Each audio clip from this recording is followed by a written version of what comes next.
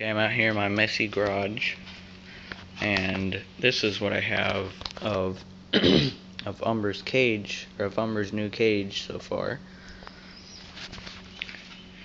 So I have the wire on the top, the two sides, and then the front.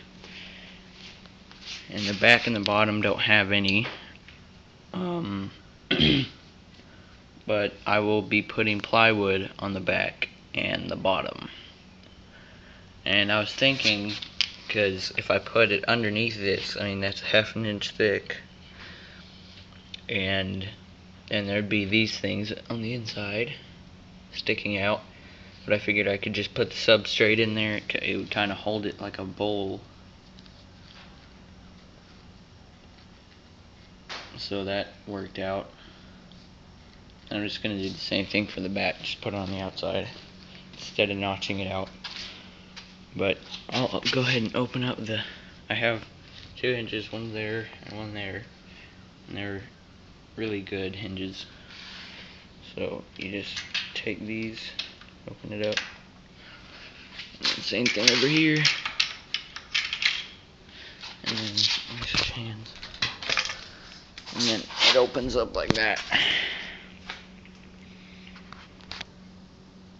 So that's a simple way for me to do it. I could still make it top opening, but I don't really want to do that. I like it the front opening. I mean I could just make the bottom right now the back, and then the back right now the bottom. So I'd just be flipping it like that. So then that would be the top opening, but I'm not going to do that. So that would be all confusing, and I don't really like top opening things. I like to be able to reach down just directly in there and get them out. And I'm going to be having a ramp that's going to be blocking everything underneath it. So the front opening would be the best way.